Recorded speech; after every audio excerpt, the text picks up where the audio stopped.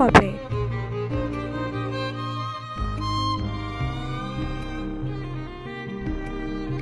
This is a mature, dark fiction. You have been warned beforehand, read at your own risk. This storyline is having the timeline of 15th century, so expect the characters' mindset like those days. Do not expect the characters to react to certain situations as per today's perspective.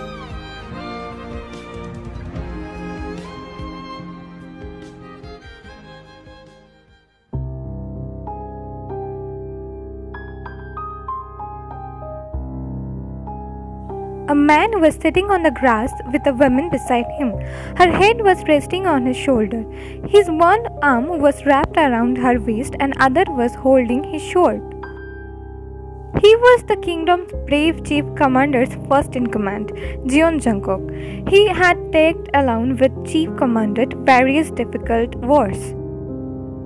His bravery and loyalty towards the kingdom was no hidden truth from anyone. King had praised him many times. Beside him, the sitting woman was his lover, ᵃᵃ. She was the kingdom's prince's personal maid. Her father was a soldier in the king's army. Why, my beloved is so silent today? Your grace, there's no reason behind it. Don't lie, my lady. I know you for more than 6 months. Your grace, will your parents accept a maid? She couldn't even finish her sentence as he put his index finger on her lips. Don't say that, my love. Don't ever. My parents are going to love you. No one's gonna oppose to our marriage. Just wait for 3 more months. After Prince's crown ceremony, I will be free for a few days. We will get married in that meantime. Love, after all, we will have plenty of time to bring our future generation then. A pink hue adored on ᵃᵃ's face after hearing his words. Your grace, you are... What I am, love. You are shameless. Looking down, she said. Only for you, my love, only for you, he said, smiling widely. After spending some time together, they went to their respective side of palace.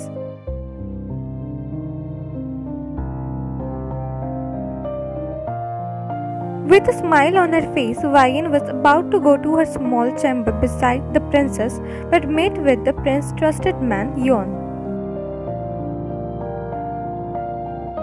She bowed to him immediately.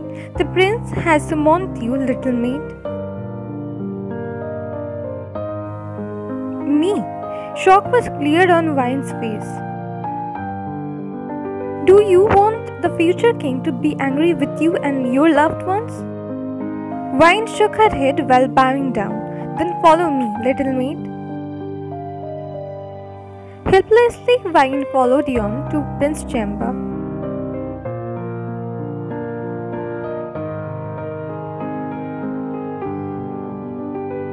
After entering Prince's chamber, Yeon bowed at him, followed by ᵃᵃ. Long live Prince Taehyung. I have brought the prince's personal maid as per your order, Your Highness. Good work, Yeon. Now you may leave. Yeon immediately followed his order. And you, little maid, took off your clothes. After Yeon's departure, the prince said, making ᵃᵃ shocked. Your Highness, didn't you hear what I said? Took off your clothes now. I love someone, Your Highness. We are going to get married. Me, the future king, is willing to sleep with a lowlife like you, and instead of being grateful, you are telling me your useless love. You lowlife? Cursing her, he ripped the dress off her body. She was trembling badly that time. Mercy, Your Highness, mercy. Don't do this. I want him only to touch me. Before she could beg more, the prince had slapped her badly, leaving his handprint on her cheek. One more word, lowlife, and you wouldn't even imagine what I would have done to your so-called loved ones. Saying this, he lashed on her like a merciless hyena, touched her without her consent. Her screams, tears, begging didn't reach to his ears. He used her whole night until he felt fatigue. After that, he left her to this chamber half dead. He didn't even told his men to summon a doctor for her. Why would he, after all? She was just a maid, a lowlife whom he used just to satisfy him. She was meant to do this for the future king.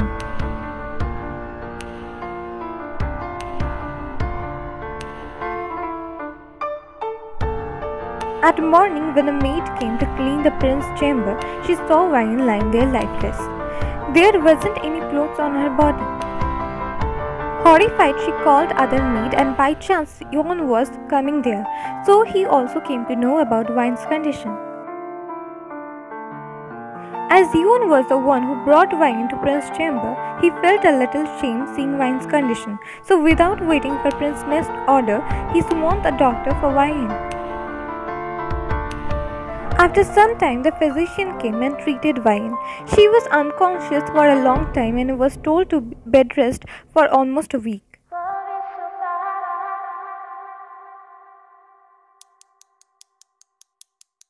Almost 3 days later.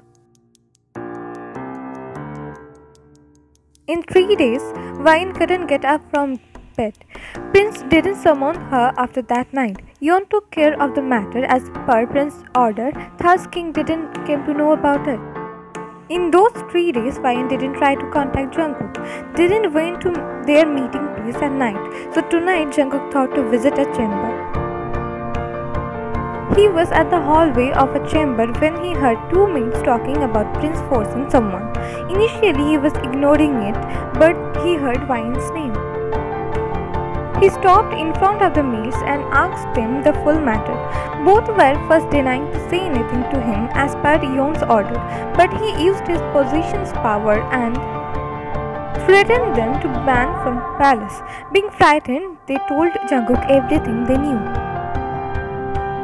After hearing the news, Jungkook felt like ground sleeping under him. He hurriedly went towards Wine's chamber, hoping there must be another Wine they were talking about, not his Wine. But alas, as soon as he entered her chamber, he saw her lying on the bed, sick. Her skin was pale, cheeks lost its charm, her breathing was normal. His lover's soul got scratched by a man, more precisely the prince's evil desire. He took slow steps towards her bed. Upon realizing another person's presence, Wine tried to open her bloody vision, but failed. She again tried and half opened them. With half-opened eyes, she saw her lover bringing his hands towards her cheek to touch her. But before she could feel the warmth of his palm, he brought them back and went out of the room hurriedly. "Do I disgust you now, my love?" She closed her eyes in pain as silent tears made their way. Almost 4 days later.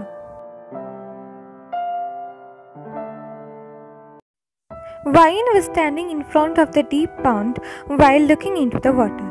She saw her own reflection in it and turned her face in pain and disgust.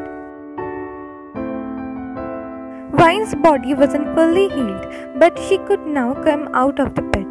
In those 4 days, Jungkook didn't visit her. She couldn't even have the courage to meet her parents. So she came here. Maybe this is the only place now where she could get peace and forget her sufferings. Maybe this is the only way now. With tears in her eyes, she said. Closing her eyes, she was about to jump in the pond. But